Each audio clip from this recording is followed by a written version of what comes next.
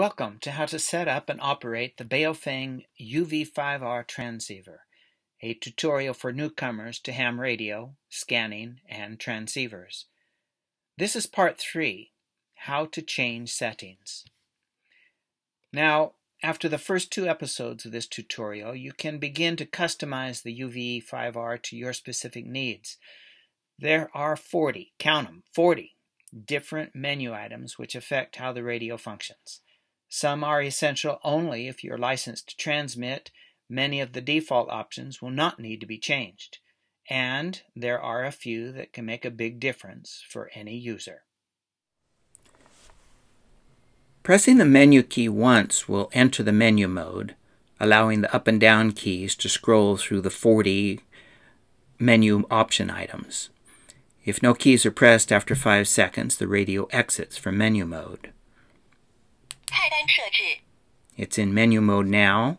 If I do nothing, after about 5 seconds, it will exit. I found it helpful to think of the menu key as a confirm key. Pressing the menu key once opens the menu. Thereafter, the menu key is used to confirm whatever changes you make. The basic operation of using the menu key consists of the following. Press once to enter menu mode. Scroll up or down to the desired menu option. Press menu again to open that menu item. Scroll up or down to view the choices or the options for that menu item. Choose one of the options and press menu to confirm. And then press exit. That's it. Menu, scroll up or down. Menu, scroll up or down. Menu to confirm and exit. Menu scroll, menu scroll, menu exit. Once a menu item's settings have been confirmed by pressing the menu key, you don't necessarily have to press exit. Instead, you can scroll up or down to another menu item.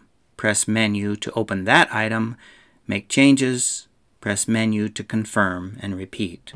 For example, menu, scroll up to an item you want to change, menu again to open that, make some changes, confirm, and immediately scroll up to another menu option to work on.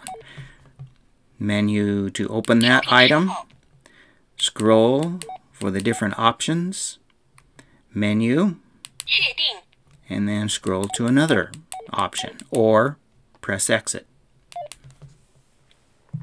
If you do press exit, the radio will remember the most recent menu item you had open.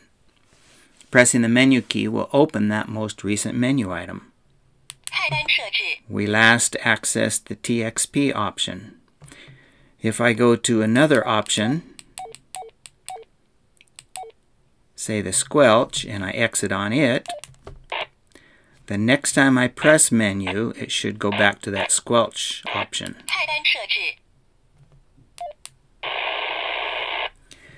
There is a shortcut method of using the menu key. Immediately after pressing the menu key, enter the option number of the menu item you wish to change. There are 40 menu items, beginning with 0 and ending with 40. For example, the menu item for voice is 14. To open the voice menu item in order to change from Chinese to English, you would follow this key press sequence. Menu, 14, menu. That would be menu, 14, menu. Once you're in this menu option, you can scroll up or down to see the choices, Chinese, off, or English. We'll choose English and confirm with menu.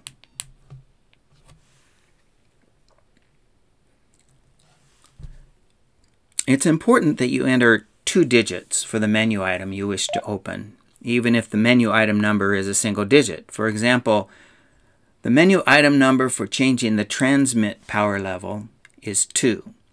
To open that menu item, you could follow this key press sequence. Menu 02 menu. Menu 02 menu. Power. Now you're in the transmit power level option. If I exit and then press menu again, it should go back to that TXP option. Menu. And notice the number 2 showing that this is option number 2. I'm going to go to another option and then exit to there, because I want to show you that you can get to that option number 2 just by pressing the single number 2. Option Menu. 2 Power. menu, or menu 2 menu. So you can get to this option. You don't have to enter 02. But I found a glitch in the system that could cause some confusion. Let me show you how it could happen. I'm going to exit, and if I press menu, it goes back to that TXP.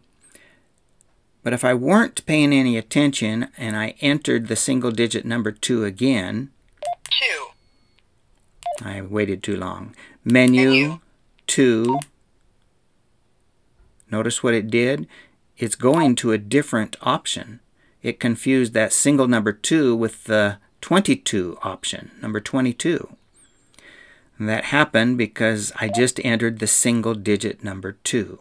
It's easy to confuse the software, so I've tried to make it a habit of looking at the display first of all and see if it's already back to the option I wanted to go to.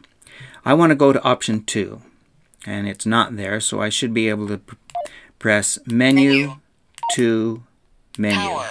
and it goes back there. If I do it again, menu 2 menu, menu Confirm. 2 menu, it goes back to option 22. If I do it a third time, menu 2 menu, Power. it does go back to the one I wanted, option number 2, the transmit power level. What's happening? I think the radio is programmed to remember the last menu item accessed, but by entering the single digit 2, when the display is already showing menu item number 2, the software mistakes option 22 for option 2. Then, the third instance in some way resets the software confusion and allows the radio to correctly open menu item number 2. So, my recommendation is to make a habit of always entering 2 digits for the menu item number. It will save you some frustration. Let's practice. Change the voice to English. That's option number 14. Menu 1 4 menu. Voice prompt. Scroll to English, confirm with menu. Confirm. Exit. Change the transmit power level. That's option number 02. Menu 02 menu. Power. Scroll through and let's stop at low and confirm with menu. Confirm. Exit. One more. Change the squelch level. Menu, that squelch level is option 00. Menu 0 0 menu. Squelch. Now you can scroll. Let's set it to squelch of 1. Menu to confirm. Confirm. Exit. Good work. My name is Milt, and this has been How to Set Up and Operate the Baofeng UV-5R Transceiver. Until next time, keep looking up.